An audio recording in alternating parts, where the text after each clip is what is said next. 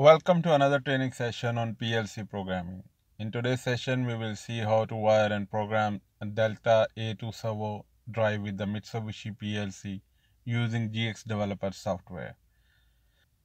Before starting today's session, I would like you guys to please subscribe my channel to stay connected with me. The second thing, do comment in the comment section and suggest me the topics for the upcoming videos.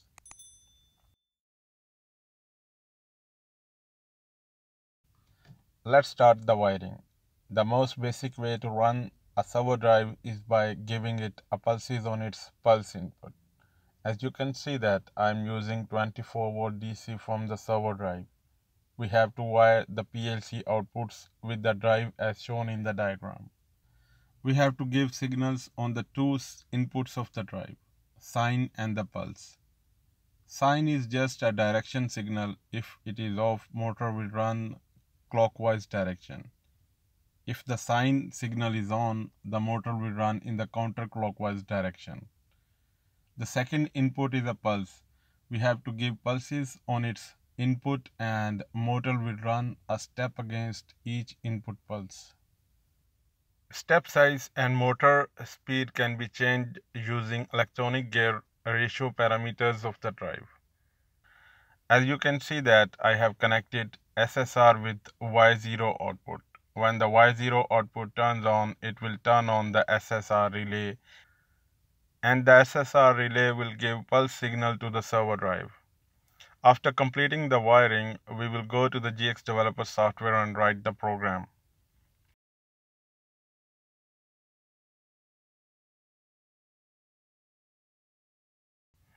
PLSY command is used to send the high-speed output pulses on the PLC output.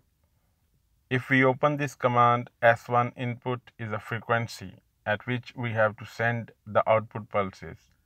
Suppose we want to send the pulses at 1 kHz, we will enter 1000 in the S1 input.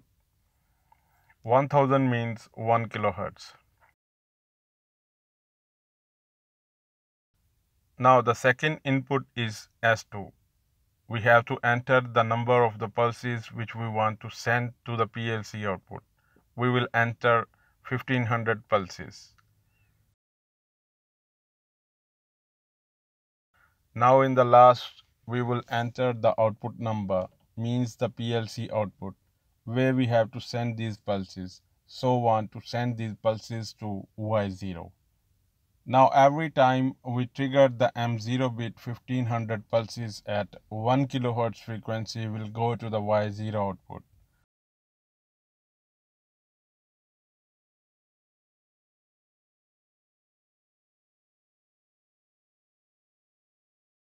Now we will download the program and monitor it.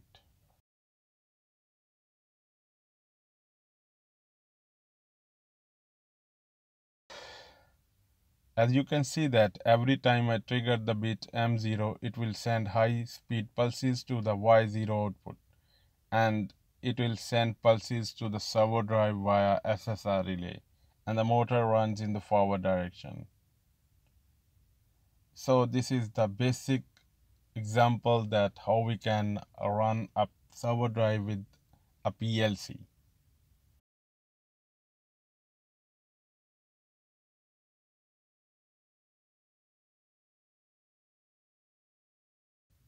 So that's the end of the today's session. Please subscribe my channel to stay connected with me, and till next video, take care and goodbye.